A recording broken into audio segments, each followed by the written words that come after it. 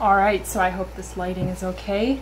So I thought I'd come to you guys with a really exciting video, something that I've been thinking about a lot and I think it's underrepresented. What things you should focus on as you shift towards a whole foods plant-based diet, low in fat, trying to stay away from alcohol, coffee, and especially oils. High fat is the enemy of healing your skin. That is number one you have to take care of. But the second thing, besides staying away from fats, what you should be actively looking out for to help speed up the recovery and detoxification process is fiber. So the other day I had an assignment for statistics and it was quite interesting. What it was talking about was 10 samples of the average dietary fiber from people who volunteered for this experiment. And the averages were 6, 8, 11, 11, 17, 21, 21, 28, 18, and 115 grams per day. And what's crazy is that 90% of folks were not getting even the bare minimum FDA requirements of fiber per day, which is 30 grams, which you would get from fresh fruits, vegetables, whole grains, beans, and nuts, seeds, avocados, things like that. So basically, only plant sources contain fiber. Animal products, pure sugar, processed foods, alcohol, coffee, and oils do not contain fiber, and I assume that makes up the majority of a Western diet, because you got like meat, you have white bread, you have eggs, you have milk products, dairy products, coffee, alcohol, and where in there is the fruits, vegetables, grains, beans, nuts, seeds, avocados, and tofu? It's not there. And that's why we see chronic diseases, you have irritable bowel syndrome, you have poor digestion, constipation, skin issues. It's because that waste is sitting in your gut as opposed to getting out, and this causes problems. I go to Chronometer every now and then and I plug in what I eat in a day, maybe for video purposes, maybe sometimes just for myself, if I'm eating enough or if I'm eating too much, am I exercising plenty. Every now and then I just plug something in, and it really helps keep track of basically your activity levels and your food intake levels. And this time around, I did it during the raw foods diet, and let me tell you that one person in the statistics example, the 115 grams of fiber, they have to be eating a raw foods, fruitarian, vegetable-based but diet, because there is no other way that you can get in that much fiber. But if you're eating cooked foods, slightly less, because it's a little bit more dense in calories. It's a storage type food like potatoes and beans and grains. Nonetheless, it's absolutely easy to get in a ton of fiber eating whole plant cooked foods.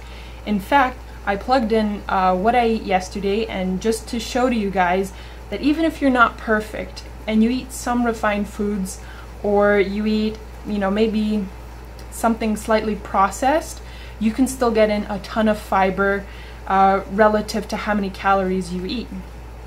So for instance, when I was eating raw foods, I was getting in somewhere around 100 grams, 110 grams of fiber, and I eat about 2,500 calories a day. I'm active, big girl, it makes sense. But when I'm eating cooked food, it's somewhere between 70 and 90 grams of fiber per day. Now I'm assuming if you're somebody eating between 2,000 and 2,500 calories, it's going to be probably between 50 and 75 grams of fiber, and that's fantastic. That's almost double the FDA requirement, and the more the better, because soluble and insoluble fiber just push waste out of the body. It helps speed up waste emissions from the body, so that you don't have things rotting in your gut. It can speed up detoxification, and it's just so good for your body to not have things putrefying in your gut. So in turn, you have better digestion and longevity. So it's a win-win situation.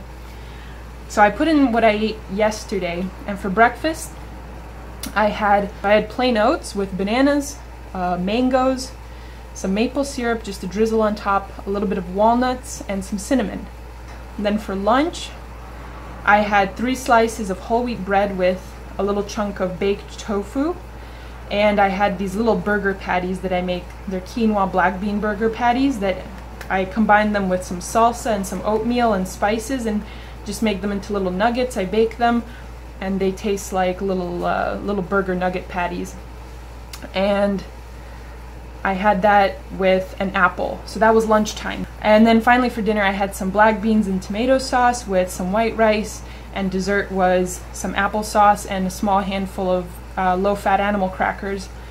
And you can see that despite eating, let's say, the white rice, despite eating like tofu, which is a little higher in fat, walnuts, everything balances out and is around 10% from fat, meaning it's not a high-fat diet. It's perfectly between that 10 to 20% range, which is perfect for a whole foods, low-fat, plant-based diet if you're trying to heal your skin. And number two, despite eating the crackers and the white rice, I still got in plenty of fiber, around 77 grams of fiber.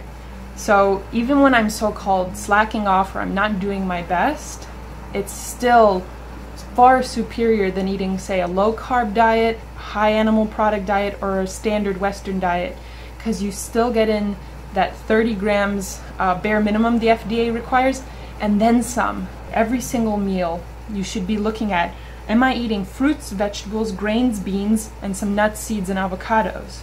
That should be your main focus, because anything else that's on your plate is basically taking away space in your stomach for something that is far better for you, far better for your skin, for your future health, and for your longevity. You know, this isn't just about healing your skin, this is also about, you know, fueling a life where you don't have poor digestion, other chronic health problems, and other diseases that are going to inhibit you from feeling your best. I hope this helps you guys. I hope it gives you an idea for what to plan for breakfast, lunch, and dinner. If you need help with recipes, check out Brand New Vegan's website. I'll probably include this in the beginning because you're not going to get to the end, but he has fantastic transition foods and everyday foods, quick fixes, staples. I love his site. I use a ton of his recipes. 50% of my recipes are coming from Brand New Vegan, Chuck Underwood's site.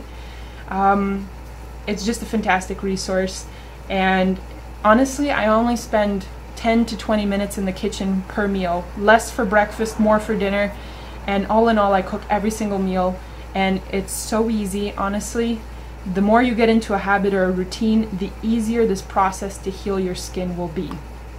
And by the time that you get into that routine and you continue it for a long duration of time, you're going to notice months have passed and your skin is looking even more fantastic every single day, every single week, every single month. To the point where you're like waking up excited that, you know, things are not itchy, things are healing up, things are not red, things are not inflamed. That's the kind of feeling you should have. You shouldn't be stressed, you shouldn't be worried, and you shouldn't feel uncomfortable in your own skin. You should feel beautiful, you should feel comfortable, you should feel energetic and grateful to be in this beautiful skin you worked so hard to get.